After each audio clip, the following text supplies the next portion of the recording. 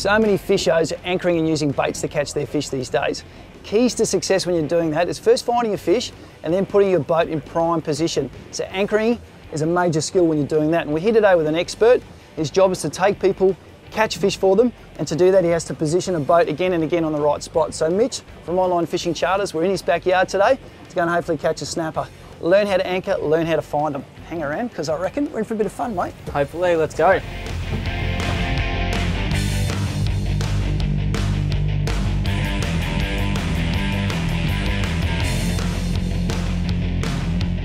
We're doing a bit of prospecting at the moment, which means obviously Mitch has got several of his marks, which are in many cases a little bit hard to bottom out in a big bay situation. The sort of places which attract a few fish, and the key is now covering as much of that area, keeping those eyes glued to the sound. Okay, so a bit of stuff coming up there now. What do you call that, Mitch? Call that more smaller fish, like undersized snapper. No real discrete marks in there. Like this one here is probably a better fish off the back of there. It's more of one lone fish, but yeah, the rest of it would just be all small undersized stuff. Yep, okay, so not too excited about stuff like that at the moment. Sort of thing that makes Mitch want to stop and chase snapper. What do you want to see? More of those discrete marks, sort of 1, 2, 3, 4 fish on their own. Yep. None of that yellow, greeny stuff around the outside. That's more just those smaller fish. Yep. I want to see, Okay, so blobby stuff, small. When you start seeing those discrete arches, separate fish, then you start going, cool, getting close to what I want to stop the fish on. Yeah, definitely. Rightio, Nige, we just found some fish here, so we're going to hit our weighing point, make a mark just there. Yep. We'll bring up a go-to on this. So we'll put our crosshairs on the screen, up on over our mark, hit the go-to button, and that brings up distance to that destination or distance to that mark, how far away we are. Yes. So we're going to turn and go upwind or up current. Out here we don't have a lot of current, so today we're just going to be facing the boat into the wind. Yep. You can see now we're 50 metres away from that spot where we mark those fish. So we've got a little bit of swell from the leftover westerly, so we'll go just a bit on an angle. And about 13 metres, so we'll push up about 20-30 metres into the wind. And then once we get there, so now we're 30 metres up, just put the boat in reverse, let it down.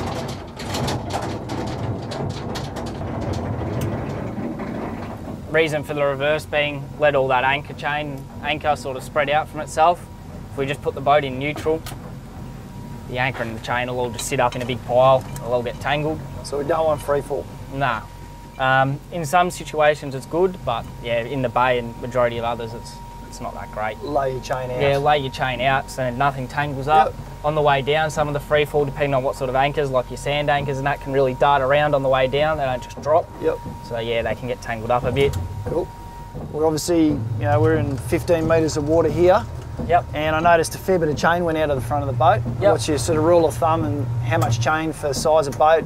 Yep, so you at least want your length of boat in chain. So if you've got a 7 metre boat, you at least want 7 metres of chain. Like on this I run 12 metres. Yep. We want to get ourselves 10 metres away at least from where we saw those fish. So we want to be 10 metres to 0 metres away. Yep, cool. And I guess another thing you see a lot of guys do too is they find their spot they want to fish on and then they try and sit right on top of the fish. Yep. And drop their anchor chain, and it's not going to hold, particularly where you start getting different ground and stronger current and stuff like that. So you've obviously gone 15 metres of water, we've gone 30 to 40 metres away from our spot. Yep, and not only that, like if you're fishing in a place with a lot of current and you find fish and you hit your waypoint and you just run up the front and drop your anchor, you're still going, you might be going still downwind or down current, so your anchor's going to go, the rope's going to go up underneath your boat and it can get wrapped around your motor or your prop, and if it's rough, that's pretty much disaster. You end up with waves filling your boat up because it's facing backwards. So yeah. Fair enough. I guess too, the other thing, no dramas having a bit of extra line out there, and if you don't get quite to where you want to be, there's nothing wrong with just letting a few more metres out so it gets that prime position. Now I notice you've left us about 15 odd metres away from the spot, which is ideal now because we're not dropping bait straight onto these fish. We're actually casting out over them and letting our baits come through them. So yeah, exactly. Well, we're 13, 14 metres straight out the back. We've got where our fish were, let out a bit of burley and stuff. Not only that, like on the screen here, we're marking a few fish now. So yeah, it should be good. It goes pretty well, that stuff, mate. If you'd failed that task, I was going to go find another charter operator anyway. Let's go fishing. Let's go catching fish.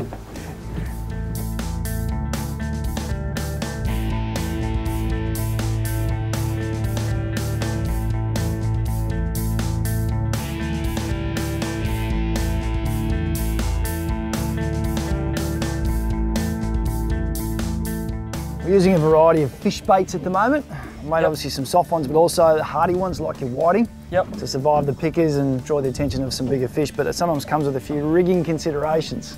Show us how you do it. So on this one we've got a set of snelled hooks. Put your first hook in the bottom of the bait, like that. Roll him over, put our second hook on the other side, further towards the tail in this situation. Make sure there's no scales on the hook points. And then just a couple of half hitches. First one round the hook, another one about halfway up, and one right up at the tail.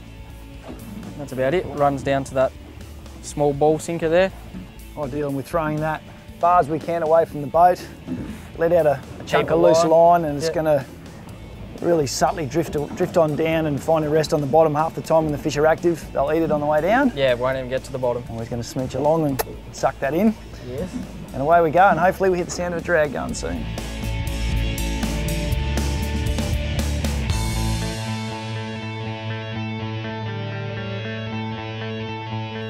Oh. Work, Mitch. Didn't take too long, mate. Don't think it's a massive one. It's a fish. All right. Oh. Awesome. First bay snapper for the afternoon. Key to catching fish is all about finding them and then fine-tuning, getting your boat and you in the right position to put out a bait or a lure. The reason we caught one so quickly is Mitch did his job to the T. He's found us fish and he's put us right onto them. What a lovely start.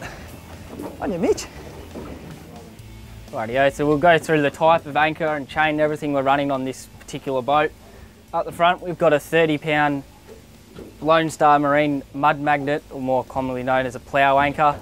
Connected to that, we've got 12mm chain and 10 metres of it up to our rope. It's pretty simple to use. We've got an isolator switch down here. We'll push that in and now our anchor won't work. Isolates the power. As soon as we push that in, we've got power to our switch, so pretty much up is up, down is down. That's about all there is to it. In our boat, we've chosen a Lone Star Marine winch to use, just for the quality and the power. We're using quite a big anchor and quite a lot of chain, so we need something with the power to lift it up and down all day long. Not only that, their support's 365 days a year for us, and majority of people in Melbourne.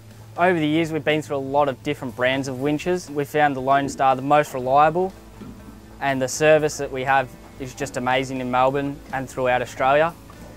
The boys down there, they've got every product we need for anchoring, from winches, anchors, chain, rope, all the hawse pipes, just about everything. There he is. As easy as that. So we've got to our spot, anchored up, put a bit of burley out, throwing our baits out. This one's just an unweighted bait. We've got real small, like pea sinker, down to a couple of 5/0 suicide hooks. I don't think this is a massive fish, but every one of them counts, I suppose. Exactly right. It's all fun and games. Ooh. I can see a bit of colour there, mate. Yeah, exactly. He's all right, actually. He's all right. Yep. Beautiful. There we go. It's the famous Spot X of Mitch's. 30 metres ahead of us, we've got our anchor rope laid out into the wind. But mate, in terms of making anchoring effective and enjoyable, because that's how it should be, I think, if you want to get good at it, 3 key tools. Definitely sounder, GPS, and the winch. Use sounder, find our fish, locate them, then hit waypoint on the GPS, and we know where we're always going to be. And then, yeah, the winch just makes it so easy to be able to just press a button and drop otherwise like 25, 30 kilos of anchor and chain, which you have to pull up every single time. Yep. Considering that it's just so easy, just hit a switch and it's up or it's down. It's when you're sounding round, you might anchor up on one spot, there's not a lot of fish there, or you've seen a lot of fish and they're not hungry. Have to pick up, move around again and again and again. Some days, like we move up 10 times a charter, so 5-hour session, you're moving every sort of half an hour sort of thing, until you find those fish that are on the chew. So yeah, it makes it so easy. Well mate, I was happy because there's only 2 of us on board, and I thought I was going to be anchor boy for the day. I was very happy when I saw some technology on the front and clicking buttons and anchors up, anchors down, happy days. Yeah. Didn't even feel like there was a fish there at the start. A lot of loose line.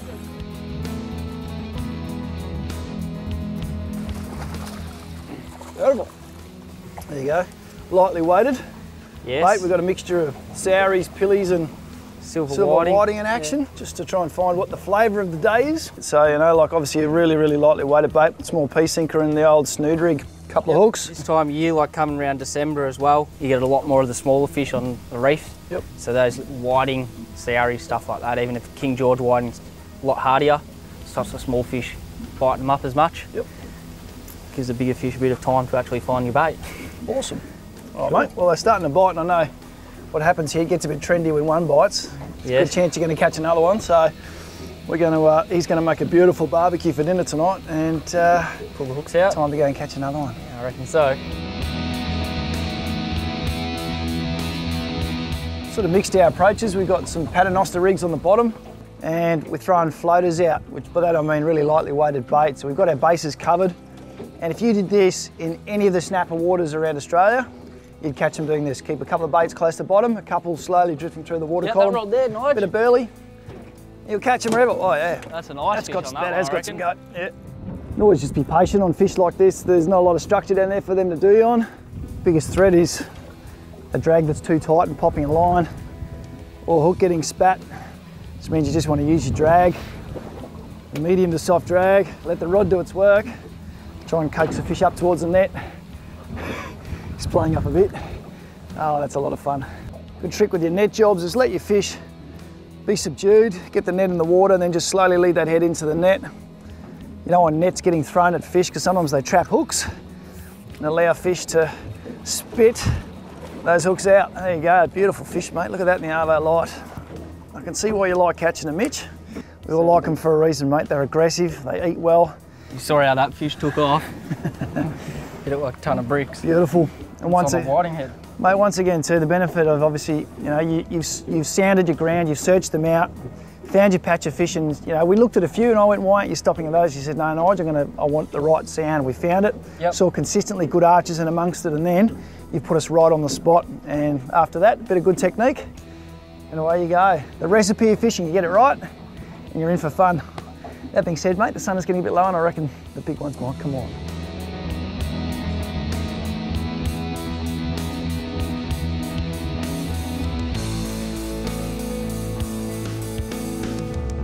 See how Mitch's burley's starting to work, because I reckon I threw that one down the burley trail, good 30-40 metres behind the boat, put it in the rod holder, of which I've got plenty to choose from on Mitch's boat.